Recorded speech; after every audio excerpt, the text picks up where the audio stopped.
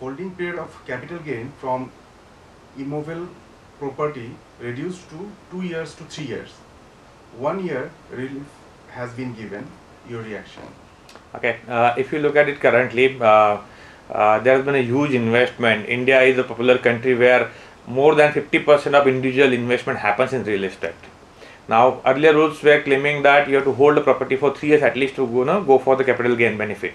Now, if government allows it to 2 years, which they have done now in this budget, it's a huge push for actually investment in the real estate industry, which means that we can look forward to multiplier effect in terms of investment in the real estate going ahead, just because of this one policy.